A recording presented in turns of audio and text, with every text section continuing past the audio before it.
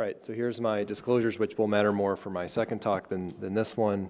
So again, Sam touched on this, and I think we all know that there are obviously differences in patients with bladder cancer, right, for non-muscle invasive disease. And I think I spend so much time with our house staff talking about, okay, how do we put the people in the right boxes so they get the right amount of therapy, not too much, not too little.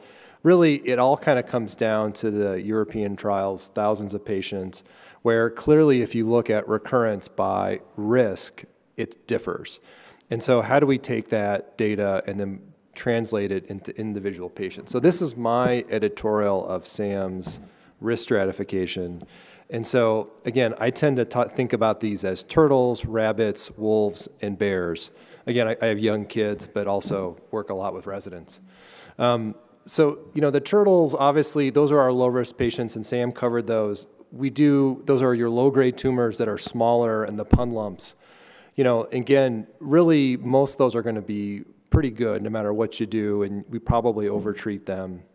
The rabbits, as Sam mentioned, those are the intermediate risk, and there's a lot of controversy in that group. I'll talk a little bit more about those.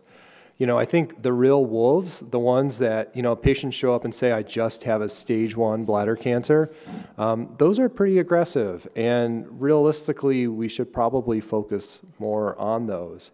But then the bears, the ones that are the apex predators, those are the T1s with, you know, LVI, variant histology. Those are ones that we really should treat very differently, right? So this is what drives all that. You know, again, for the low-risk patients, our end game is recurrence. You know, and so many of these patients, as you know, show up and they're worried about dying from bladder cancer. And I think it takes a little bit of time to back away from that concept and get to, you know, our endpoint here is decreasing the burden of your care rather than dying from bladder cancer. So again, it's a bit of risk and goal adjustment. Again, intermediate risk, most that's going to be recurrence. But I think when we get to high risk, again, those are the wolves in sheep clothing. Those are the high risk patients that some of them are going to die from bladder cancer, and trying to find those is hard. I think we know very little about the very high risk patients and how many of them are going to ultimately not do well, and we probably should focus more on that. So again, the low risk bladder cancer, and I've tried to editorialize this a little bit because Sam covered the guideline approach. So again, risk of recurrence is very high. Again, most of those are going to be just local TA low grades, but the progression's very low, so they're not going to die from bladder cancer. So there's a lot of time I spend at least talking to patients about that, really trying to reduce the burden of that. I do really think that the biggest thing, and we're going to talk about that, is giving intravesical therapy right at the time of TUR. But we should probably do less frequent cystoscopy, and no one really knows how to do that. I think, you know, Peter just really talked about all the different markers you can use. I try to implement those as soon as I can for these patients. You know, our guidelines say you should watch them, what, 5 years? But I'll tell you, after 3, I start talking to folks about that. I think that these are hard patients to potentially break from your practice because they're so worried about recurrence. But you say, well, what if I send a kit home to you, and if that's positive, that means you need a test, and we can bring you in for a cystoscopy then. And if it's negative, again, the high negative predictive value is very, very good. So that's really where I've tried to use molecular tests in my own practice, is to, again, open up cystoscopy spots for patients that really need them and have these patients reassured that really they're doing okay. Again, don't use BCG. I think, again, that's a common thing that people do that I think is not incredibly helpful. But I try to use office-based fulguration for these patients as much as possible. I will say that the new flexible scopes that have suction on them are really helpful for that, because you can fulgurate patients even on Plavix, and then just fulgurate them in the office. So there's some new technology that makes this, blue light's great, but the suction and fulguration, to be able to do that in the office really is very good. And then again, you don't need cytologies for these folks. It's just kind of a waste of resources.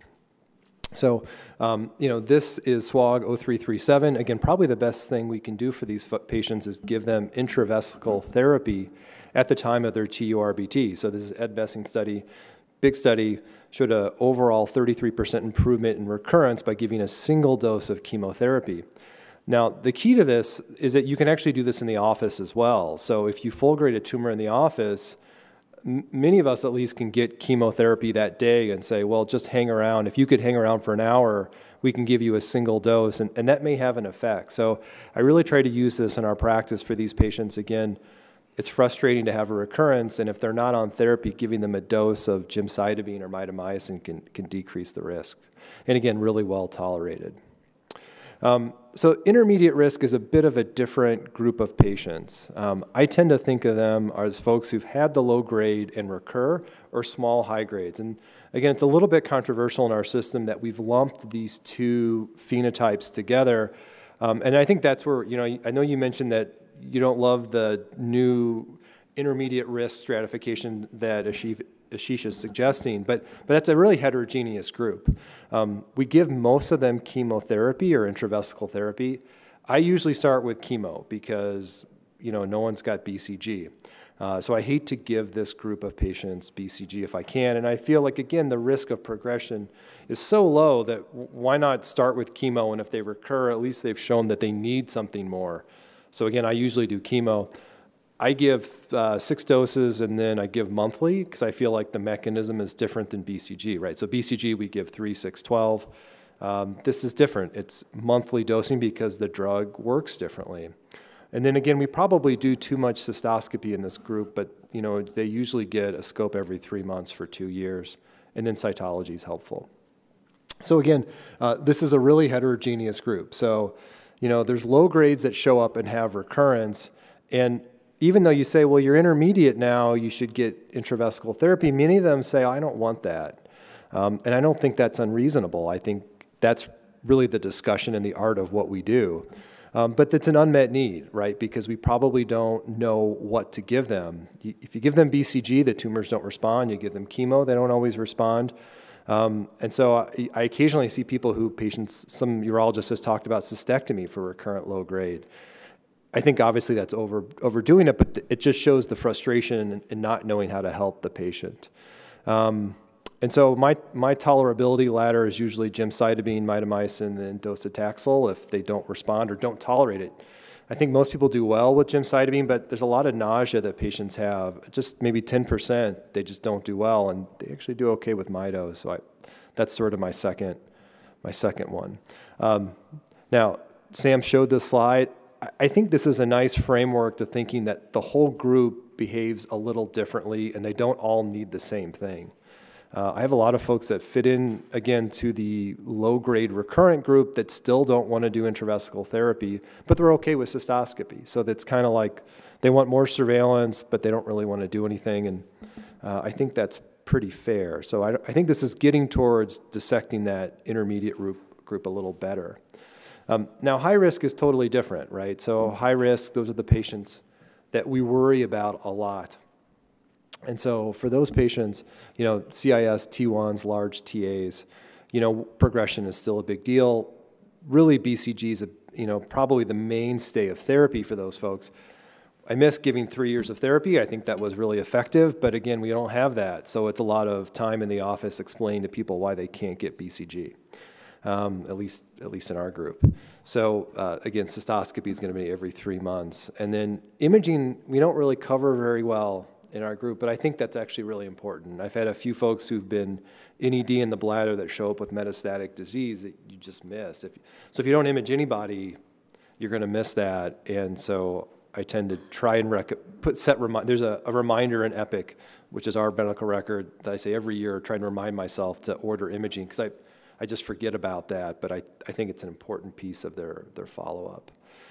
Again, CIS is a really special case, right? So it's patients that start with disease. They're one of the few people, unlike papillary disease, who start with cancer when they go into therapy. So you're trying to get rid of that. So I give them usually 3 months, and then at 6 months, I map all those patients in the operating room. So they get a blue light, they get quadranted biopsies. So I really think that kind of augments, did they respond or did they not? And then obviously if they don't, then they need to go on to something else. All right, so this is a great paper from Ashish Kamat, sort of updating like what to expect in the current line, because I think some of our old nomograms are probably a little rough as far as saying response rates to BCG. So I think this updates it. It's a really nice paper. And I think the things that you can kind of get from this, again, are that CIS is an independently worse outcome for patients. So if they have CIS, we should be treating them differently.